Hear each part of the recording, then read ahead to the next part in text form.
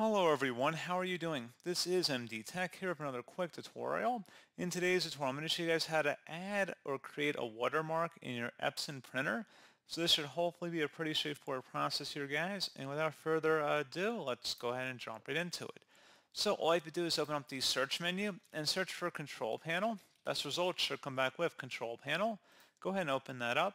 Set your view by to large icons up at the top right, and then select Devices and Printers. Select the Printers and Scanners button, and then locate the Epson printer in here. Just left click on it, and then go down and select Printing Preferences.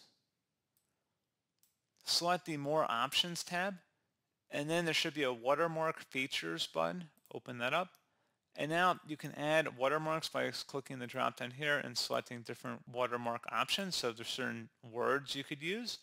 You can also select the Add Delete option here to add a custom defined text. If you want to delete a certain word in here, you could put custom watermark, for example, and you can select Save, and then OK. So pretty cool on that, and you can select the settings option then to then do further customizations as well as changing the color of the watermark, the density, so how dark it is, I guess more so do the opacity, as well as the position on the page, up and down, left and right. If you want to layer it in front or behind text, you can do that as well.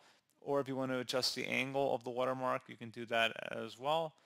And you can also just print on the first page only if that is your choice for setting the watermark. And then once you're done with any of your changes or customizations, select OK, and then OK again. And that's pretty much it. So as always, thank you guys for watching this brief tutorial. I do hope I was able to help you out, and I do look forward to catching you all in the next tutorial. Goodbye.